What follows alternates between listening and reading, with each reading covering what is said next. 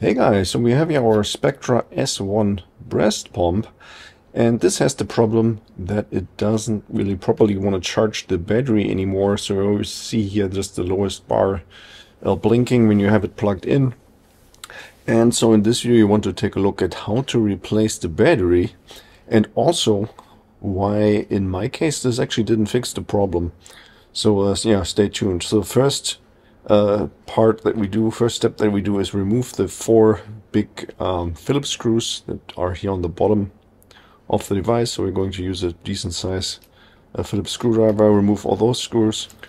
Okay, so when the battery suddenly started to not want to charge anymore, I immediately believed that the battery is the problem. So I didn't do any further research and I just bought a replacement battery.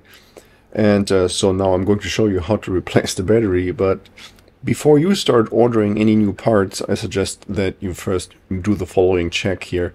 So when we open up the device, then we have here the PCB board on the top of on the top half of the housing, and then the bottom housing we find here the black box, that's the pump itself, and then here this blue part here, that's the battery.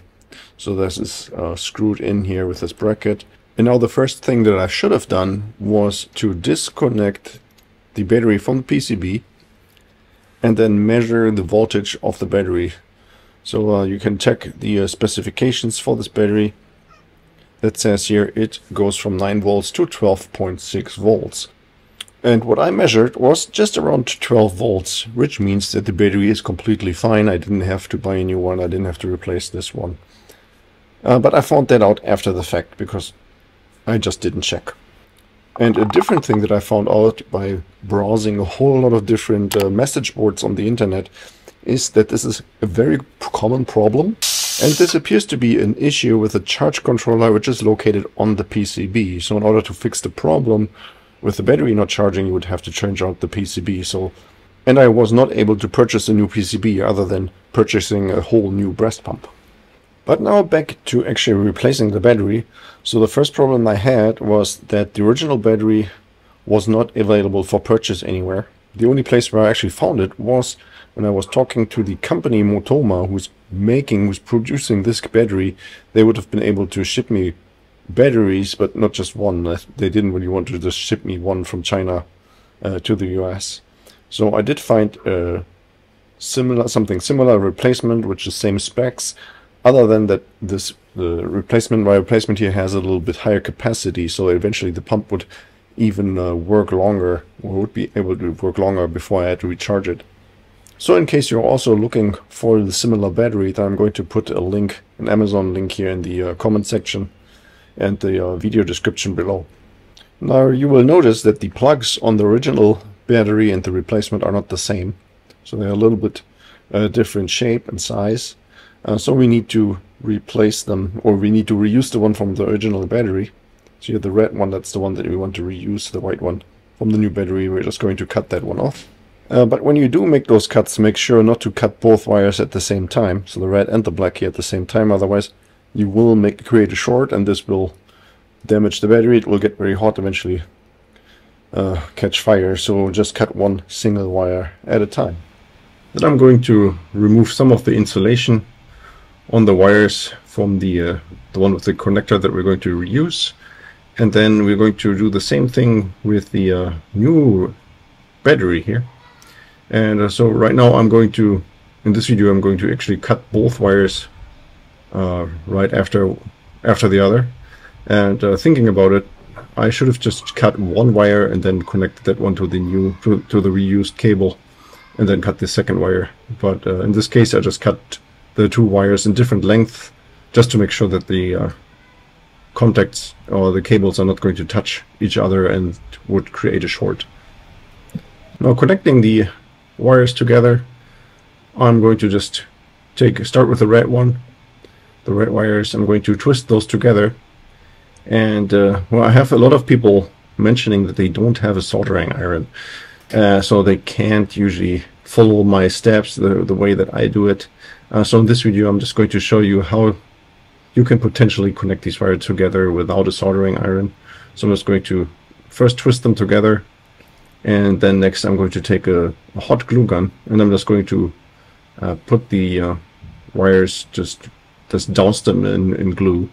That way they're going to be hopefully forever isolated, and they won't be create a short. And then of course I'm doing this with both, with the red and the black. And then of course I'm going to add some electrical tape that I'm going to wrap around there, just to make sure that these connections don't open up and create a short over time. So a safer way of doing this, of course, would be using some of these wire connectors you can see here in this image. This would make it really easy, comfortable, and safe. So I'm going to paste a link, an Amazon link here in the video description below, in case you want to purchase some of those. Now, since our replacement battery has a different shape, we are not able to reuse that plastic bracket that comes here originally with the Spectra S1.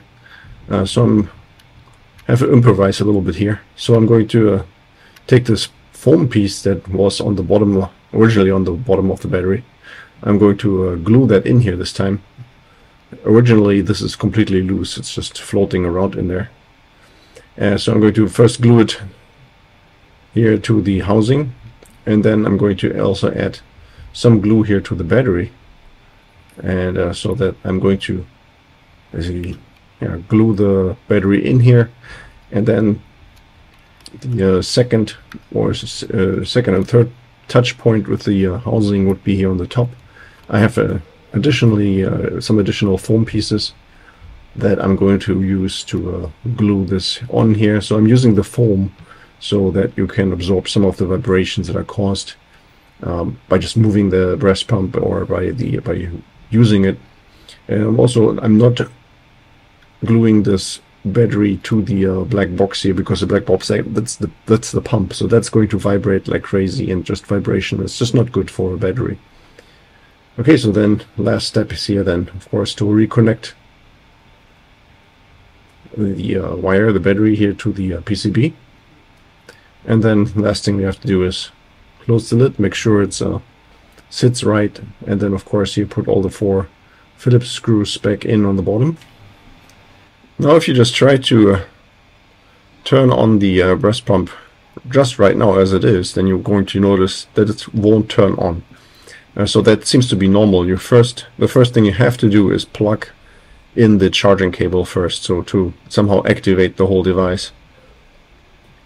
So you see it's going to show that the battery is being charged, and then also we can now from this point on also turn on the S1 breast pump with the cable connected, with the charging cable connected, and with it disconnected.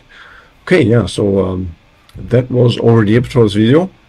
Hope you found the information helpful, and if you have any more questions or comments, then please leave a message below.